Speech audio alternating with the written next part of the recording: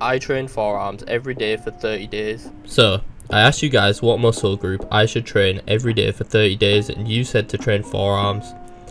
Comment what muscle you want me to train next and I'll do the top comment. To start with, I already had decent forearms from previous training. I did 5 sets of wrist curls and reverse wrist curls to failure, making sure to do partial reps to hit all parts of the forearm. After the 30 days, I can definitely see some improvement in size, but I might have lost some vascularity by bulking too hard.